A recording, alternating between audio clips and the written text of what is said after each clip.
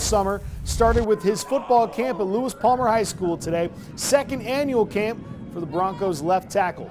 Bolles served his Mormon mission in southern Colorado, so it has a special place in his heart, and he just loves interacting with the kids. You know, I want this to continue to build. Every year just get bigger and bigger. Last year we had 80 kids. This year we have 130 kids. So the more kids, the better. You know, they can come out here and learn about discipline, learn about details, learn about fundamental football, and just continue to get better. I love going to watch little kids play, watch them just run around, catch big passes, and get so excited. There's nothing better to it.